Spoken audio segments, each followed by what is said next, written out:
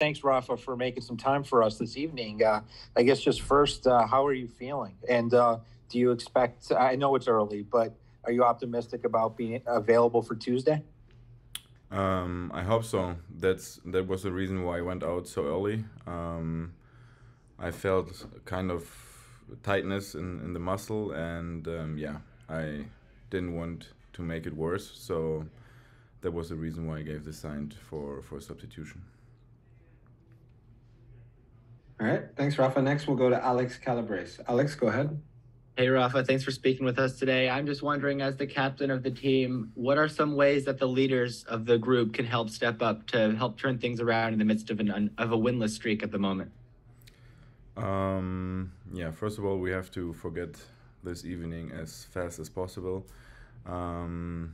Today we are allowed to be frustrated, but from tomorrow on we have to keep our heads up and have to focus on Tuesday. It's going to be a very important game. Everyone knows it in our team, and everyone will focus on it from tomorrow on. So I think we know that we've been showing way better performances than today, and yeah, of course, today was like from the beginning, I think one of our worst games so far, and but we know that we're able to play better, and that's what we want to show on Tuesday. All right, next we'll go to Joe Chats from OnTapSports.net. Joe, go ahead. Thanks, Jamie. Thanks, Rafa. I appreciate the time as always. I'm just curious about how the locker room was after the match. I'm not sure if you were in the training room or not, but what was the message around the team, and how was the energy after a performance that you just said we're all better off forgetting soon?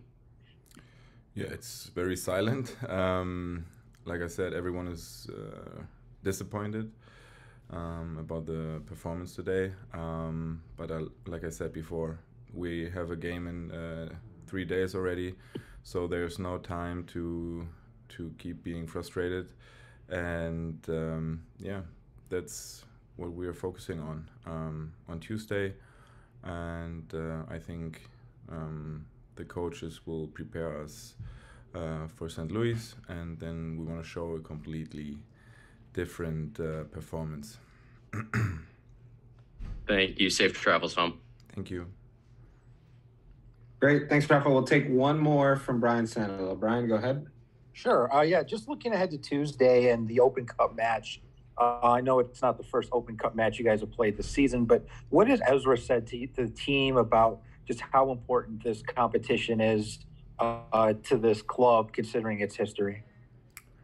Yeah, everyone knows that the club has a very good history in the Open Cup, and it's a very important competition for us. We want to win it.